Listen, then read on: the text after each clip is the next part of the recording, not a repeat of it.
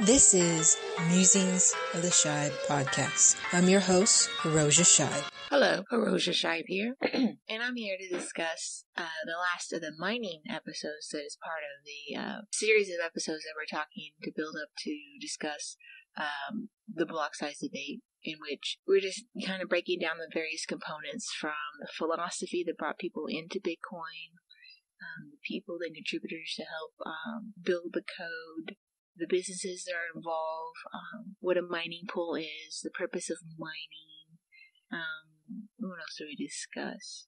We kind of hinted at some of the type of solutions that are being proposed, but we haven't really gotten into the nitty-gritty technical aspects of that. We discussed what a BIP is, which is part of the building blocks of building up the Bitcoin protocol, which is called Bitcoin Core. So this is the last of the mining episodes, and this is about the Hong Kong Agreement. It's an agreement that was made about 2 years ago, which a lot of people within the community decried because it was pretty much one of the series of a few of these kind of closed-door meetings, and I guess we'll discuss that some other time on the show. We discuss about closed-door meetings and how it really didn't have much of the community input, but it was basically the miners, the core developers, or I should say members of the Blockstream and a few other companies came to an understanding agreement that there was going to be a raise of the block size. There was going to be a roadmap, and that at a designated date this was going to happen. And of course, that didn't happen, and we'll discuss that when we talk about the agreement. I did state earlier in the previous mining episode that I was going to talk about the recent agreement that came out of the consensus conference that occurred in, I believe it was in New York. Yeah, I think it was in New York. I'm not positive where the consensus took place, but that agreement was another agreement where there's going to be a user-activated soft fork, a SegWit soft fork that was supposed to activate August 1st of this year. That's the agreement. It was a lot of series of businesses within the block Bitcoin community space, and as well as within the block debate. These different companies have made their positions known one way or the other, or have stated they were non-committal and go with what the network says, and now have taken a position. We'll talk about that kind of after the technical aspects of the discussion of the block size debate, because you have to understand what SegWit is and what Bitcoin Unlimited, block extensions, what all these different components are.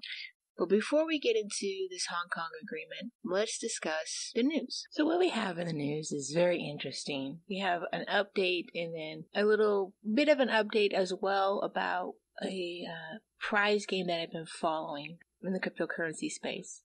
So let's get into this update, which is from The Wire, and it's by one of our favorite Wired authors, Indy Greenberg, and it's about the Silk Road case. Or I should say more about the Silk Road marketplace and the aftermath, if you will. So the Silk Road creator's life sentence actually boosted dark web drug sales. This was actually published last week. 2 years ago this week, Ross Ulbricht was sentenced to life in prison without parole for running the Silk Road, an unprecedented dark web bazaar for drugs and other contraband. I should say within either by this month or sometime. Well, actually, this month is almost over. I would say sometime by mid-June, definitely before July, we should hear some kind of update as far as the appeal process for the Ulbricht case. As of right now, there hasn't been, or at least I haven't seen any news about any decision as of yet. The judge intended the sentence to serve as a warning to other would-be internet narco-traffickers, but new research suggests more clearly than ever before that the strategy of making an example of Ulbricht didn't deter Silk Road users. In fact, it may have the opposite effect. In a study published in the forthcoming issue of the British Journal of Criminology, Boston College sociologist Isaac Langer provides some of the strongest quantitative evidence yet that the dark web drug trade actually received a sales bump following the news of Ulbricht's surprisingly harsh sentence. Starting in late 2014, Lagarde used a software tool he built to trawl what was then the largest Silk Road style dark web markets daily for sales data. He focused on a 10-month window that included the time directly before and after Ulbricht's sentencing, and found that the following Ulbricht sentencing, the site experienced a significant increase in revenue. The timing suggests that people weren't discouraged from buying and selling drugs as longer. The data suggests that the trade increased. And one likely explanation is that all the media coverage only made people more aware of the existence of the Silk Road and similar markets. I find that very fascinating, and I think while this was very significant, the whole trawling of the dark web, if you will, and this is not the only study, but I guess this is a more, like I stated in the article, quantitative. But it would be interesting to see if the server that was used in the case, the Silk Road server, if that data is ever released to the public, because that data has all the information, has all the public addresses, the physical addresses for a lot of these different drug users as well as drug vendors. And it would be interesting to see the data point spread of, where the users were, where the vendors were, country of origin and things of that nature. And then just see, like, for example, Berlin, and see what, when people started selling, when people started using, the spread out, if you will, of, the increase of usage. Did it occur because one particular vendor came on? What was the significant attribute that caused the expansion? Or was it pretty much the same as other places where it just kind of slowly rose? But the reason why I say, like, if, for example, Berlin, is what it did in general for the drug marketplace. Was there an actual decrease in crime? As more users and more vendors came on Silk Road, was there any kind of correlation where there was a drop? Or was there no significant change? It would be interesting to see if we can get those kind of data points and just kind of look. And granted, I'm kind of giving a biased premise here where I'm kind of looking for an answer, but it'd be interesting to see where the data points are and what the information leads us to. But going on here, the finding could draw scrutiny to the deterrent value of harsh sentences in little understood computer crimes, particularly those where the risk of getting caught remains uncertain and where publicity can inspire copycat criminals. Boom times. The dark web has only grown in the years since the FBI seized the Silk Road servers and arrested its creator in late 2013. At the time, the site had roughly 12,000 listings for items ranging from marijuana, ecstasy, to heroin, to counterfeit documents. The largest dark web market today, Alphabet, has well over 300,000 listings, including more than 240,000 for drug alone. It also offers other wares like weapons and stolen data that the Silk Road didn't. That's a key thing. Everyone thinks that you could get assassins and guns and those type of things, and they were very good about keeping that stuff off the site. That was not something they were for. But Lagarde's study shows that more granular evidence is that the dark web experienced a boost in sales in the immediate wake of Ulbricht's punishment. Starting in November of 2014, Lagarde used a Python script to pull sale listings and customer feedback information from Argo, then the largest dark web market. And since Argo transactions require user feedback, Lagarde could combine public feedback on any given item with the item's listings and the price to gauge total sales on the site over time. The resulting data showed that Argo's illicit business didn't just weather Albert's life sentence. For vendors shipping their products from the U.S., sales more than doubled in the following days, skyrocketing from less than $40,000 a day to more than $100,000 daily in just 2 weeks. International sales increased even more dramatically from $100,000 to $250,000 daily. That's a direct contradiction to the deterrence value that the judge in the Albert's case used to justify his sentence. For those considering stepping into your shoes carrying some misguided flag, they need to understand very clearly and without equivocation that if you break the law, this is the way. There will be very, very severe consequences, Judge Catherine Foster said in her courtroom sentence statement. Subject risk. Lagarde can see that he can't definitely explain those results, but he writes that the sales bumps more generally followed media coverage of the dark web and Albert's life sentence with major news. Wired's story on the sentence alone was read more than 500,000 times.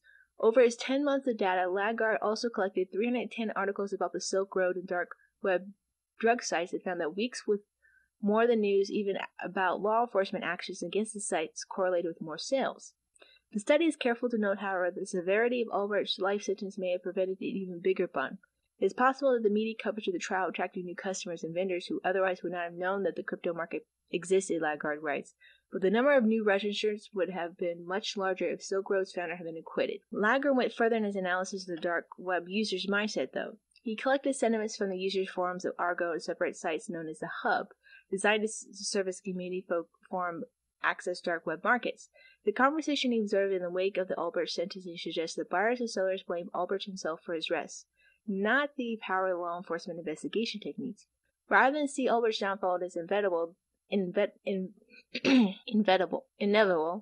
the anonymous commentators distance themselves, calling him a scared, shitless kid who was way out of his depth, careless and over his head, and arrogant. In other words, Landgaard argues the deterrence value of harsh sentences from computer crimes like selling dark web drugs may differ from other crimes, given that criminals have widely varying notions of the risk involved.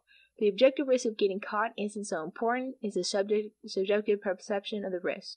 You might feel safe because you're doing stuff on your computer in the comfort of your living room, or you could be more paranoid because you don't know what law enforcement is doing to track you down. In the case of the Albrecht sentencing, at least the more common reactions appear to be curiosity and a sense of impunity undiminished by Albrecht's state. The Silk Road's founder may languish in a New York prison, but his business model continues to thrive. I would say that yes, the business model of the dark web marketplace is out there, and it is kind of thriving. I mean, it's not quite what it was, I would say, even at the 2 years ago when Ross Ulbricht was being sentenced.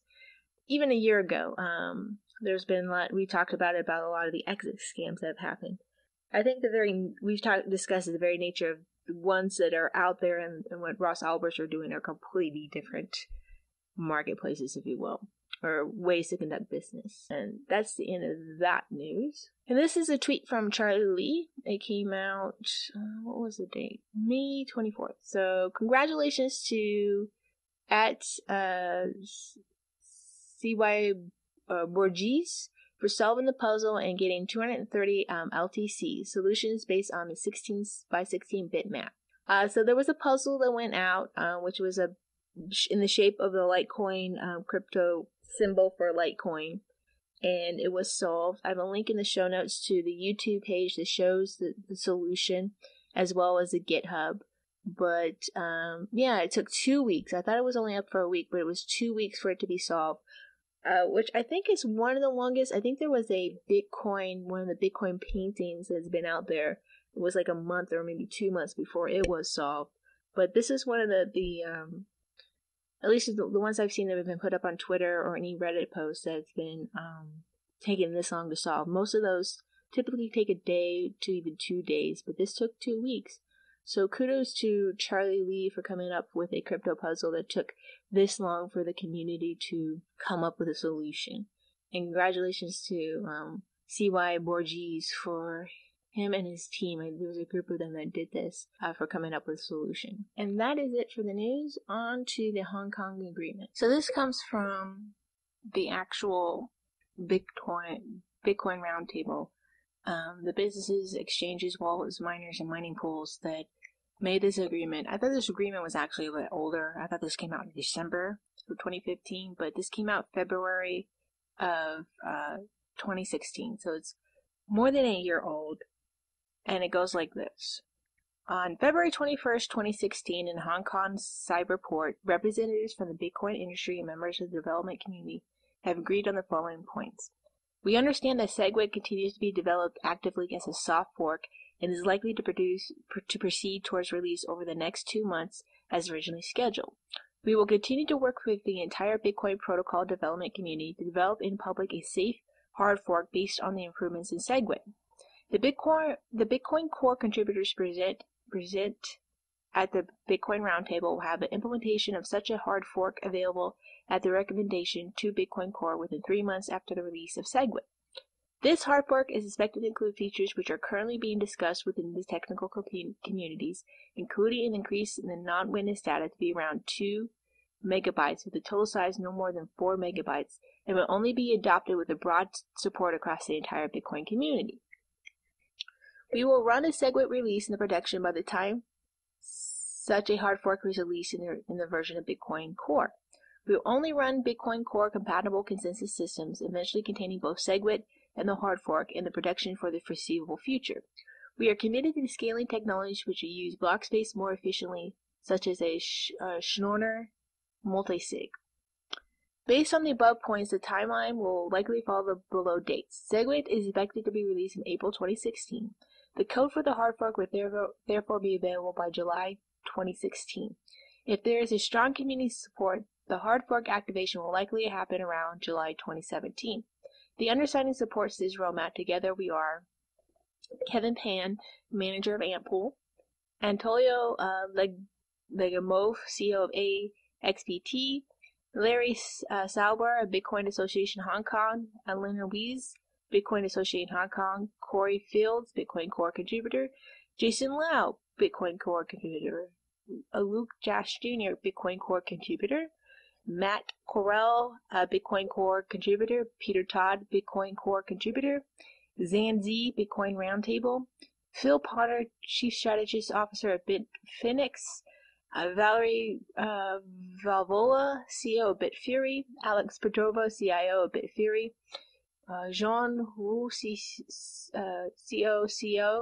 co-CEO of Bitmain, Marseille Song, co-CEO of Bitmain, James Hilder, Pole / farm admin of Bitmain Warranty, Yoshi Goto, CEO of Bitmain Warranty, Alex Schoss, CEO of BTX Exchange, Han Solo, that's an awesome name, CEO of Block Cloud, Adam Back, President of Blockstream, Bobby Lee, CEO of BTCC, Samson Mo, CCO of BTCC, Robin Yao, CTO of BW, Obi Naswal, Managing Director of Coin4, Mark Lamb, founder of Coin4, Wang Chung, admin of FT Pool, Mark String, CEO of Genesis Mining, Mark Cronin, CFO of Genesis Mining, Alexa Dan Lutasispi, CEO of GeoHash and CXIO, Wu Gang, CEO of Heibo BTC, Leon Lee, CEO of Hibu, Zanjun, Vice President of Hibu, Eric Larchevicq, CEO of Ledger, Jack Lau, CEO of Lightning, ASIC and Big Exchange, Star Xu, CEO of OKGo, Jack Liu, head of International OKGo,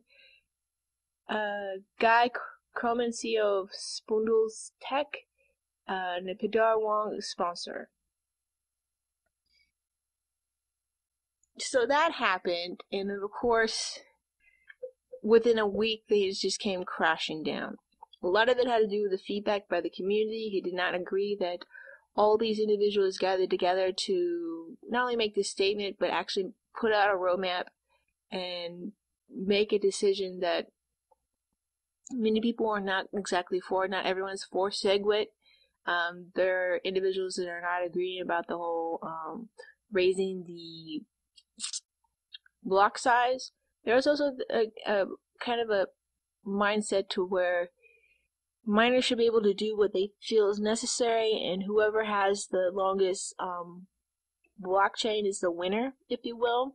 The consensus is by individual decision, and no one should have an overall say of the network, if you can think of it that way. And so there was a significant vitriol over this, in particular the fact that even though the roundtable, there was like a convention or a meeting, and a lot of the participants, there was a little bit of video, little articles coming out from that space, but no one themselves, this wasn't like broadcast really. It was hinted at, but no one believed that this was actually coming. Kind of was sprung onto the community, if you will. And again, this is kind of the mindset where this roadmap and financial planning, if you will, is something from the old system where you get from the banks or for government, and doesn't really fit completely in with the Bitcoin community. And I think there wasn't sufficient feedback or dialogue or input where members of the community could contribute to this dialogue before any type of agreement could occur. And not everyone that's in this space made or participated with this type of agreement. So, of course, it fell apart. And look at the dates. You had July 2017 is when the hard fork is supposed to happen, and then you have SegWit that was supposed to have activated last year. Mind you, all these discussions have been going on pretty much since, I would say, 2013, really consistently since 2014. And here we are at 2017 with a lot of different proposals. Many of them are not coming from the Bitcoin Core devs themselves. And there is another agreement where there's supposed to be a user software activated fork. They're supposed to activate August 1st of 2017, so a month after what was supposed to be the hard fork. So let's talk about the problems, if you will. of this roundtable. This comes from Bitcoin Magazine. It's by Aaron Van Weerden. It was published November 22nd of 2016. The status of the Hong Kong hard fork in an update. So, last February, in the midst of the Bitcoin's long-lasting block size dispute, a group of Bitcoin developers, Bitcoin miners, and representatives from the Bitcoin industry met in Hong Kong. Sealing the position with a signed letter, the attendees agreed to run only Bitcoin core-compatible consensus software for the foreseeable future. This avoided a potential hard fork as proposed by, Bitcoin Classic or Bitcoin Unlimited, at least temporarily. On their own behalf, the Bitcoin developers presented the meeting. Corey Fields, Jason Liu, Luke Dash Jr., Matt Corell, and Peter Todd. I believe everyone here is part of Blockstream. Let me double check that. Okay, so I think it's just Luke Dash is part of Blockstream, and everyone else is just a Bitcoin dev with different places, if you will. So they agreed to propose a block-size hard fork with a deadline set 3 months after the release of segregated witness. If accepted by other Bitcoin Core developers and the broader Bitcoin community, the proposal could pave the way to the block size limit increase. After months of testing and some delay, Bitcoin Core 0.13.1 became available to the public in the last week of October. With that, segregated witness was officially released. Per the original agreement from February, this leaves the signatories to the agreement of who we call the Hong Kong developers with about 10 more weeks to propose a hard fork. Soft fork. A typical hard fork essentially creates a new protocol and a network to which all users must migrate, bending the old protocol in the process. Unfortunately, this presents an inherent risk that not all users switch. The original protocol can live on, essentially creating two distinctive networks and currencies, a coin split. That is exactly what happened on Ethereum blockchain as a result of the contentious hard fork last summer, splitting into Ethereum and Ethereum Classic. So no one wants to have that experience. There was some double spending. There was a lot of shenanigans that happened with that. Eventually, both sides were able to separate themselves, but I think that took some weeks for that to happen, and really more like a couple months for that to really occur. The Hong Kong developers therefore prefer a soft hard fork, also known as a forced soft fork or a firm fork, and sometimes referred to as an evil soft fork. Like typical hard forks, a soft hard fork can change any protocol rule, including the block size limit. As Peter Todd told Bitcoin Magazine, many prefer a soft hard fork for the perceived reduction in the chance that the currency will split. Specifically, miners apply a soft hard fork through hash power majority by only mining empty blocks on the original protocol, blocks that contain no transactions. Users that stay behind on this old chain therefore can neither accept nor send any payments. In other words, they run no risk of being defrauded on an otherwise abandoned network. Meanwhile, all new transactions are moved to a sort of an add-on blockchain that only nodes that have upgraded for the soft hard fork can see. While the original blockchain is still used for proof-of-work security, the new protocol exists in parallel. Coin voiding. The main drawback of a soft hard fork is that it can be applied against the wish of the users in the sense that it's somewhat corrosive. Unless they want to await a possible return of miners to the original protocol, users have no choice but to upgrade to the new rules or to a hard fork to an entirely new protocol themselves, in effect creating a new network and currency after all. To avoid both a corrosive situation and a coin split, the Hong Kong developers wanted a solid indication that a soft hard fork has consent from the Bitcoin community. They have therefore been considered two types of solutions to measure consent, both of them based on coins controlled by users, known as coin signaling. This solution will allow for a much safer hard forks, but showing that the Bitcoin holders and users actually approve of the fork, Todd said. One of these methods, inspired by the hard fork opt-out bits, lets users include extra data in all transactions they make, thereby signaling support for a potential fork. If all transactions over a certain time period include this data, they serve as an indication the users are ready to fork. Todd has also been developing a solution to let users vote when the coins they hold, even if they do not transact. On his blog, Todd explained in August. I've been working on coming up with a more concrete mechanism based on signal voting propositional to coins held, in particular out-of-band mechanics based on a signed message and probabilistic sampling that could potentially offer better privacy and censorship resistance and give holders who aren't necessarily doing frequent transaction a voice as well. The proposal. Yet, when it comes to a concrete proposal, some uncertainty remains.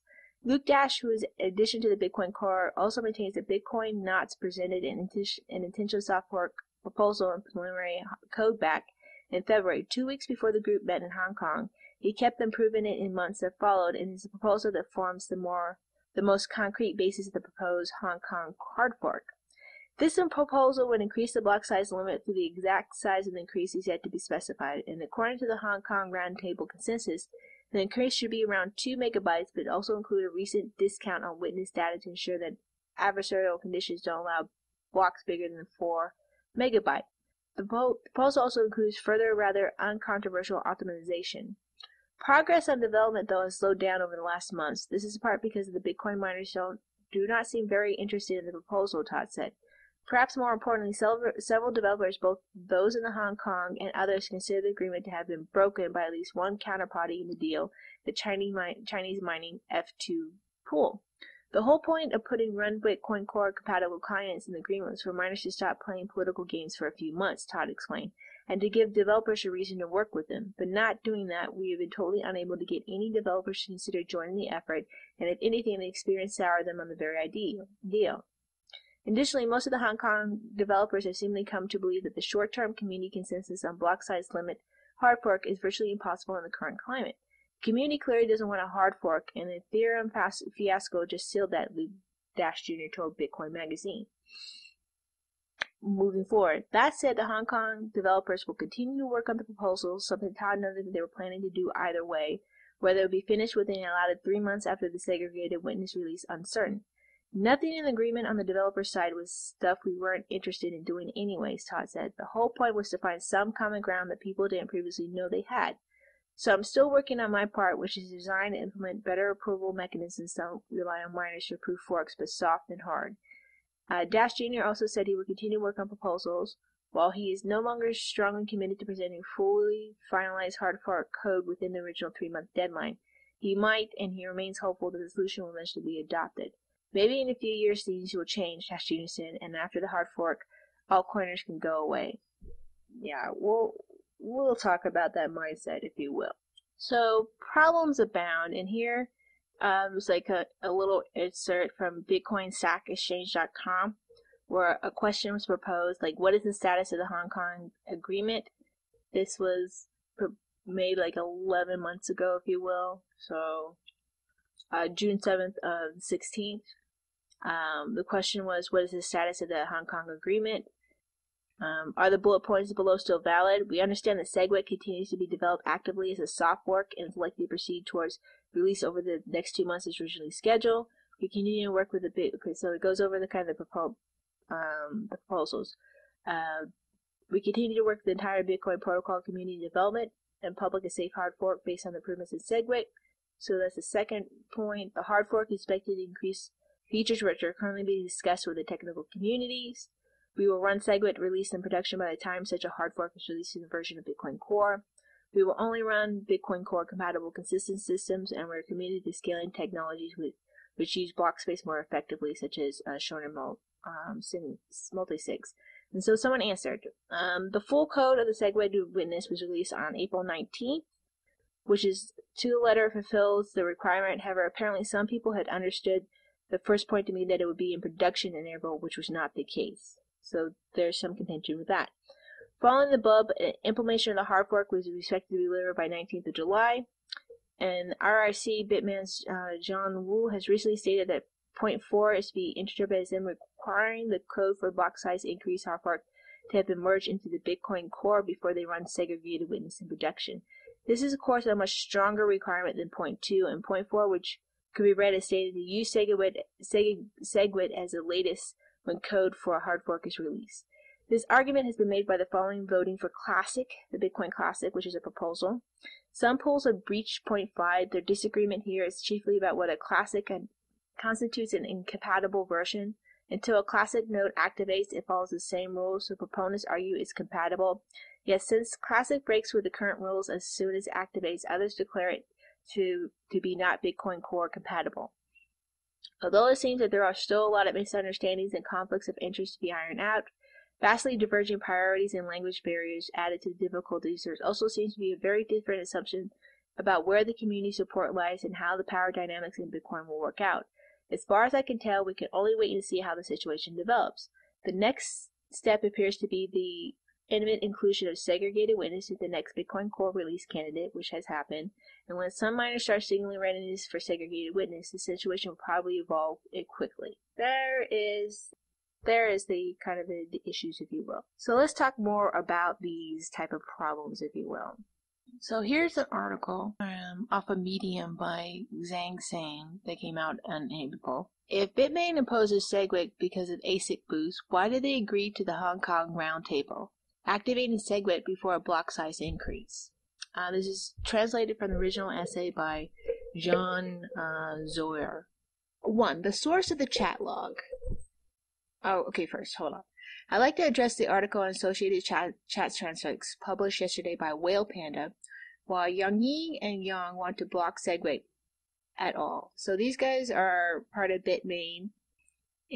So Yang Ying is Antpool plus Bitmain, and Zhang Ying is LTC and BTC mining pools. So these guys are kind of big players in the space.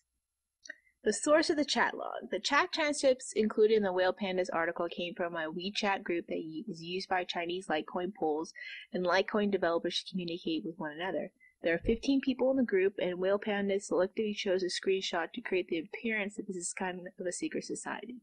So let's talk about the article itself. So it's very short, basically. It's by Whale Panda. Timestamp chat logs why Zhang Ying and Zhang want to block SegWit at all costs. I won't write a full article, we'll just let the chat log speak for itself. The following Bitcoin blockchain timestamp chat log is between Chinese miners and Litecoin developers discussing activating SegWit on Litecoin. Their chat log is from November/December 2016.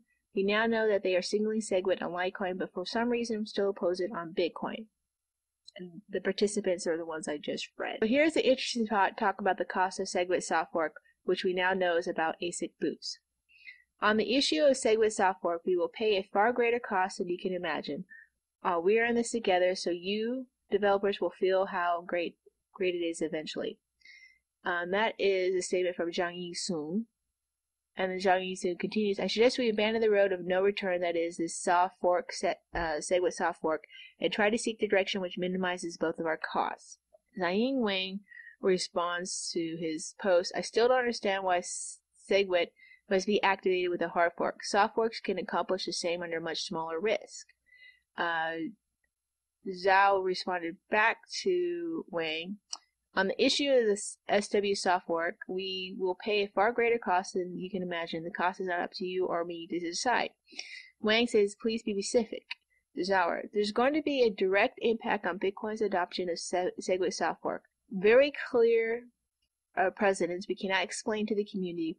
We do oppose a SegWit soft fork on BTC, but support a SegWit soft fork on LTC, and our war would be without a just cause. Whoops. This is an editorial of the Wandapea. We are only blocking SegWit along King because otherwise we couldn't justify it for Bitcoin too. What if there are multiple chains after a hard fork is what Jing Wu, or no, that's the editorial. So Jing Wu jumps in and says the pools will unite and kill it. Lots of accusations in this part of the log, still talking about chain split. So that he kind of edits and jumps around. This is like a little bit of a red in here in the article. So Zheng Wu comes in and goes, the only people who are going to create trouble for the whole upgrading process are those from Blockstream. So we need to take cautions against them. Zhang Wu says they may, like they did with ETC, interfere with the affairs of the LTC. Zhang Wu continues, they will help the minor chain coin to be tradable at the exchange. And then in red, the system will collapse if we allow upgrades through soft forks.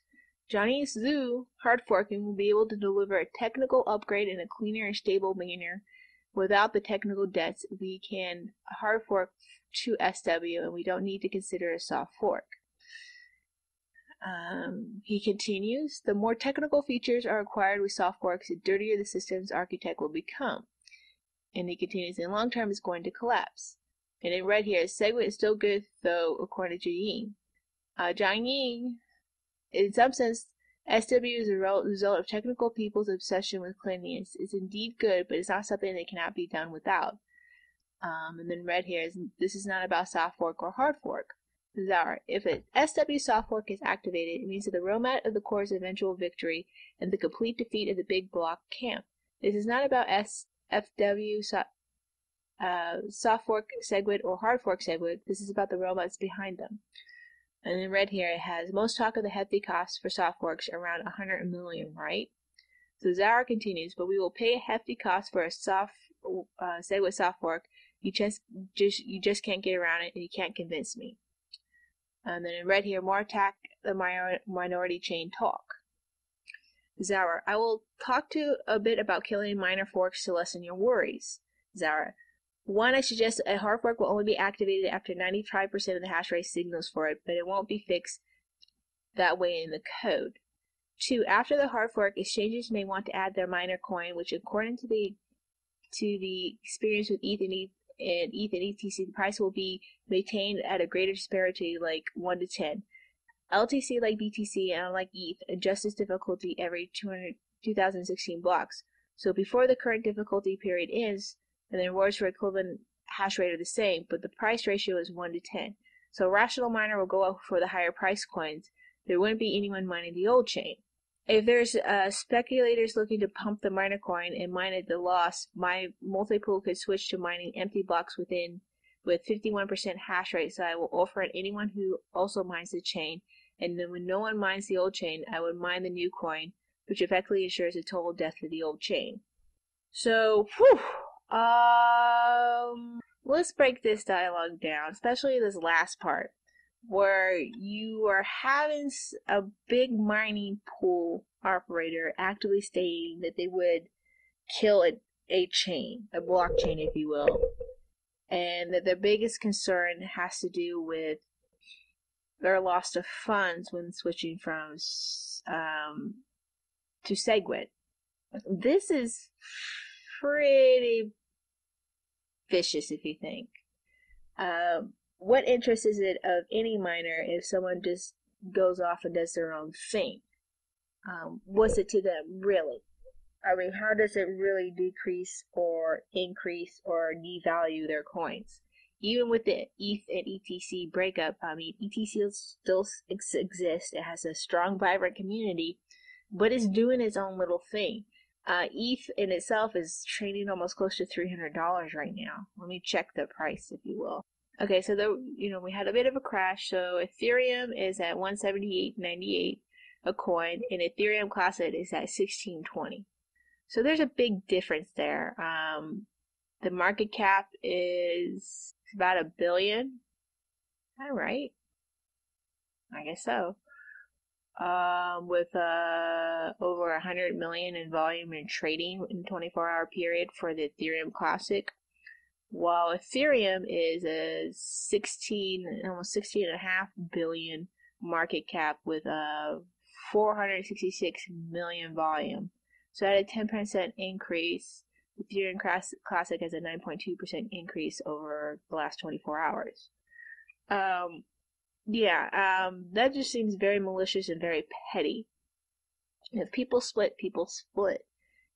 Is really ultimately not the place, I think, of anyone to state or try to block or stop somebody from implementing these type of projects. It just seems very malicious. And now that we know that the ASIC boost is in these bit miners created by Bitmain, that they have, a significant financial incentive not to activate SegWit on Bitcoin. So going back to the original article by Zane San, getting to the second part. So Litecoin's own SegWit debate. Our goals have always been explicitly clear according to the Hong Kong Agreement. Everyone agreed to first activate SegWit, and 1 year later after to initiate a hard fork to 2 megabyte block size limit. But Core did not uphold their end of the Hong Kong Agreement. After becoming clear that SegWit would not activate on Bitcoin, the scaling debate spilled over into the Litecoin community, and there was a push to first activate SegWit there as an example for the Bitcoin community. As stated in my last article, why I will still not voting for SegWit, while the cryptocurrency's attention was focused on Bitcoin's scaling debate, a mysterious new Litecoin developer, Shaolin Fry, appeared on the scene. Now, Shaolin Fry appears to be deeply familiar with SegWit, and in a short amount of time helped the rest of the LTC development team to finish writing their SegWit implementations. Once he secured the title of Litecoin developer, he switched his focus to Bitcoin, proposing the user-activated soft fork. After launching his campaign for UASF on Bitcoin, he did the same for Litecoin and piggybacked on the reputation of Charlie Lee to push for the UASF there too. Our wishes have always been simple and clear: SegWit and a block size increase, as we agree in the Hong Kong Roundtable Agreement. I don't think Shaolin Fry is that mysterious. I think he's been part of the community, but that's just very interesting. I'm going to have to re-examine that. SegWit and block size increase is agreed in the Hong Kong Roundtable Agreement. Fortunately, there's not the same opposition towards increasing the block size among the Litecoin community, and we're able to come to a consensus much more peacefully. The Litecoin Global Roundtable Resolution. This agreement was closely modeled on the Bitcoin's Hong Kong agreement, with SegWit activation first, followed by a block size increase. This fully demonstrates that the broader community is not opposed to the Hong Kong agreement, so do not understand why Bitcoin Core has been consistently against the agreement that they have already signed. 3. The far greater cost mentioned in the transcript. The question was answered in my very next message in the chat log. This is going to have a direct impact on the Bitcoin adoption of SegWit soft fork. Very clear precedents. Both sides of the debate have been represented in the discussion of the SegWit on Litecoin. Core dispatched Shaolin Fry and the big block camp organizers, the Litecoin Global Roundtable. Fortunately, without a Bitcoin Core's stubborn opposition to block size increase, the Litecoin community was able to easily come to an agreement on their own version of the Bitcoin's Hong Kong agreement. Whale Panda's article completely ignored my own explanation and makes the claim without any evidence to support it that the greater cost I was referring to was ASIC boost. If this was the case, then the Litecoin version of the Hong Kong agreement that I have agreed to should have invalidated the greater cost argument. However, the greater cost I refer to was clearly about the implementation of the larger scaling debate and not about ASIC boost, as when Whale Panda concluded. The Bitmains opposed SegWit because of ASIC boost rumor. The rumor is easily refuted by asking if Bitmain only opposed SegWit because of ASIC boost, then why did they agree in Hong Kong to activate SegWit before ever activating a block size increase? I'll address the technical arguments in the log world. ASIC boost only works with mining pools and miner collaborators. It's easy to demonstrate that Bitmain's miners do not have the ASIC boost feature enabled. Anyone can take an Antminer machine, point it to any pool of their choosing, or even a core SegWit testnet, and see for themselves that the hash rate and power efficiency are the same. No matter where the machine is pointed, Bitmain has derived no sale benefit from the ASIC boost. ASIC boost theoretically and actual cost savings are not the same. ASIC boost can theoretically deliver a 30% savings in energy consumption for a person using it. Particularly, it would be more likely 20%. Most people hearing this have significantly misunderstood the implication. They think this would increase a miner's total savings by 20 to 30%. If you take the current Bitcoin price and assuming a figure of 4 cents per kilowatt as electricity costs, then an SS9 miner will cost 15.36% of its total revenue on electricity, making the miner 20% more efficient, will bring power costs down to 12.9%, delivering a total advantage of 3%. Do you feel deceived? Weren't you told that Bitmain was getting a 30% advantage? How can it actually be only 3%? How can we dispel the myth that Bitmain must be using ASIC boost on their own machines pointing to their own mining pool? Bitmain's operations are like those of a top-secret military project. They are like those of any other business enterprise. Anything the company does will involve dozens, if not hundreds, of employees. Every mining farm would have numerous employees who would certainly be able to figure out for themselves that the S9 machines they are running are only using 1 kilowatt instead of the expected 1.2. The employees would easily recognize that a 3 megawatt mining facility they work in should be able to handle 2,500 S9 machines, but somehow they manage to have 3,000 of them. Bitmain obviously cannot pay their mining farm employees the millions of RMPM salary they were required to keep quiet about such a controversial secret.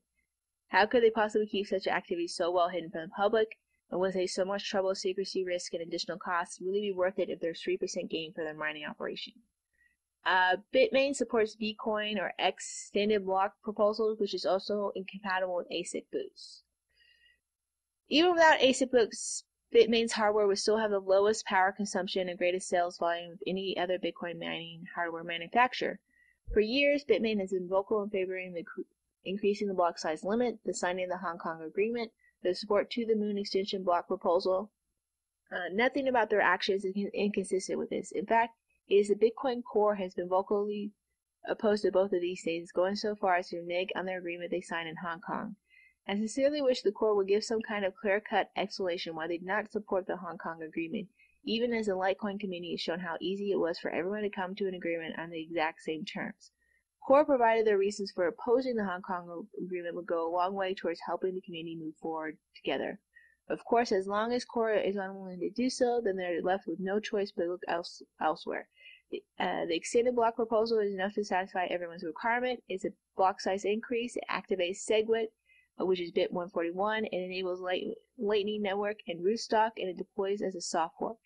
If you do not like the idea of a coin split caused by Core's user activated soft fork or DSF developer activated soft fork, if you want more on-chain capacity, if you want Lightning Network and Rootstock, then please join me in supporting the extended block size. So there's a lot to cover here. Basically, you have both the mining community, I should say, or the people that signed the Hong Kong agreement on both sides have basically broken from the agreement. And while you can the muddiness of the ASIC boost, as explained here, I'm not quite understanding it. I do think that there's something off about it personally. And as for the core developers, they have been very much, they just been very stubborn, if you will, about upgrading, and it's causing a lot of contention. And really, nothing can really be significantly done unless there's a split done by the users or a change in the core developers, if you will. So I have a link in the show notes which has a technical breakdown of the ASIC boost, if you will, or when someone has broken down a little bit further about what it can do, and this comes from BitcoinStackExchange.com. But in general, there was some form of agreement, and both parties, or I should say all the parties, have just split, and it's reflected in the contentious nature of the debate in itself, a rise of more proposals beyond just at the time, which was Bitcoin Classic and Bitcoin Unlimited.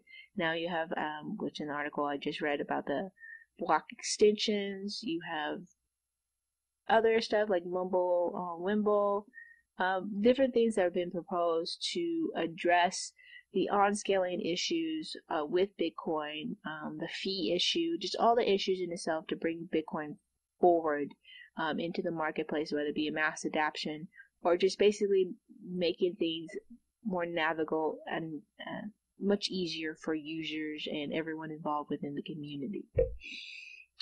So that is the Hong Kong bargain, thus ending our kind of mining aspects of this series about how Bitcoin is a messy bitch. The next episode after this is just a little bit of a breather, of a break, if you will, which is just a bunch of random news that's been happening within the cryptocurrency space, but in the technology space in general.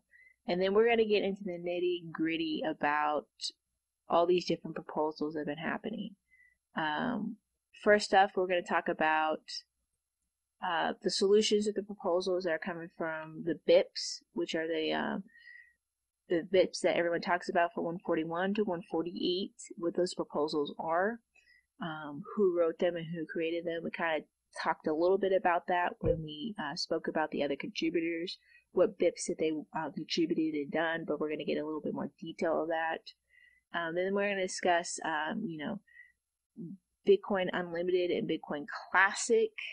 We're going to talk about all the other girls, as I'm going to call it, all the other proposals from Wimble to block extensions to the different proposals that people are putting up and out there in the space. And there's been a kind of a rush of them in the last couple of months. I will do a quick term episode before we get into that, where we kind of go over what a soft fork is and a hard fork. We kind of discussed it a little bit here with the Hong Kong agreement, but I just want to break it down again as we kind of get into what this space, with the whole heart of the matter of the block size debate is. And then we'll just kind of round things up, kind of break down, kind of summarize what this all the different parts that we have been discussing, what everything's about.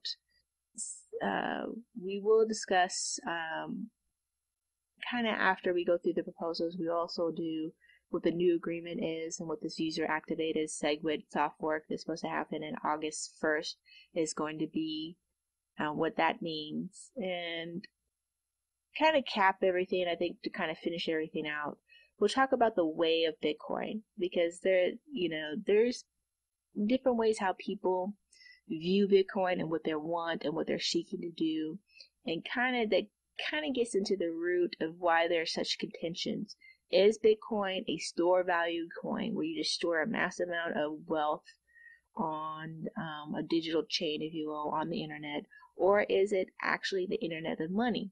Or is it these things where you can do just a bit of everything? You can have store value, you can use it for the internet of money, you can use it for time stamping and doing all these different things with Bitcoin and the block size, blockchain technology. And that'll be like the last bit of capping, how the way of Bitcoin, as I'm calling it, how people use Bitcoin and how they view it. So that just kind of gives you an idea of what the rest of the episodes are. Some of them are coming out this week and in next week. So thank you very much for listening, and until next time. Thank you for listening. Please rate and review either through iTunes or Stitchers or any of the podcasting apps that you're currently using to listen to this show. Thank you, and until next time. This has been a Hiroshi Shai Space Odyssey Network production.